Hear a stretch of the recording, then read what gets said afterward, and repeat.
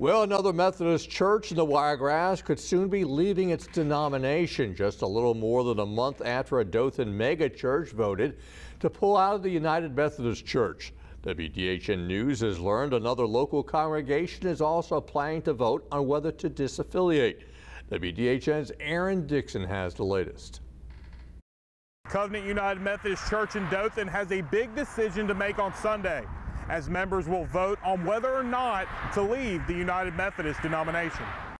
If Covenant votes to leave the denomination, they would join Harvest Church, who voted to leave earlier this year. That vote ended with 99% of the church choosing to disaffiliate from the United Methodist Church.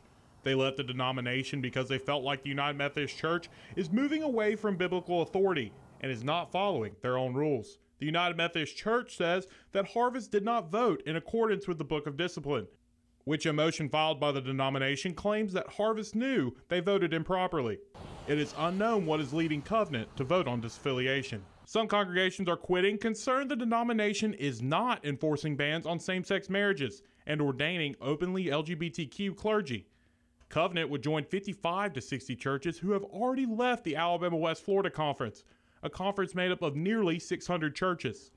First United Methodist Church of Dothan is also a part of the same conference, and they say a possible vote of disaffiliation has not been discussed, and that they don't plan on discussing it until possibly next year.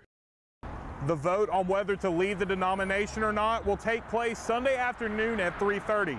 So stay with WDHN News as we bring you the latest developments. Reporting in Dothan, Aaron Dixon, WDHN News for the Wiregrass.